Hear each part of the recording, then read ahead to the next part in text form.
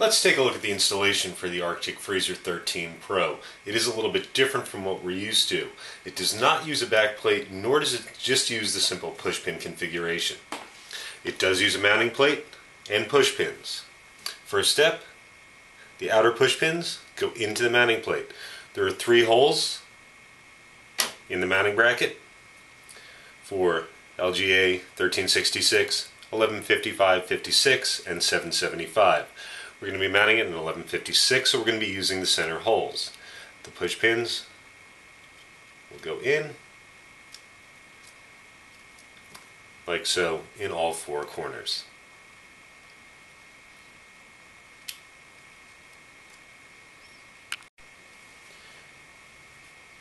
With the outer pins installed, we are then going to install it into the motherboard.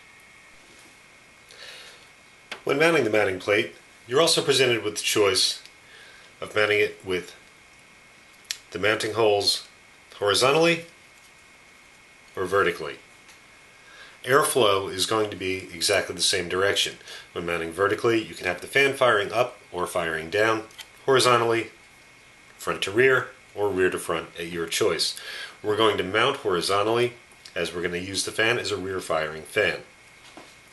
Push pins go up and through the existing holes in the motherboard. With the mounting plate installed, we're going to use the second push pins, which will actually push through the outer push pins, and will lock the mounting plate into the motherboard.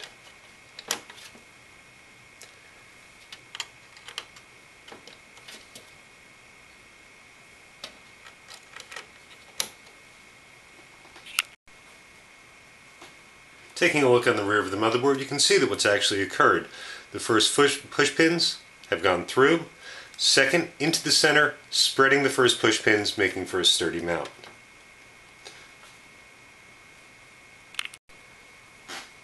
With the mounting bracket installed, we're going to place the cooler in. You'll notice 2 brackets on each side,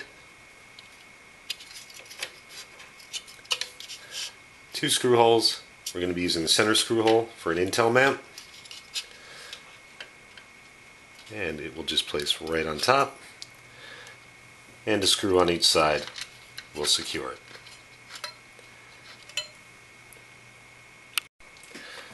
Since the Arctic Freezer 13 does have 2 fans, with just the cooling unit without the seaming fan attached, the power lead is already attached.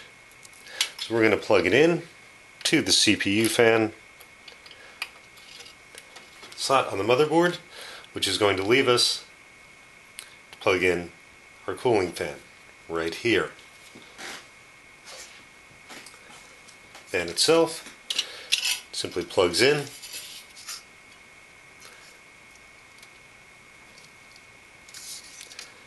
and then snaps into place.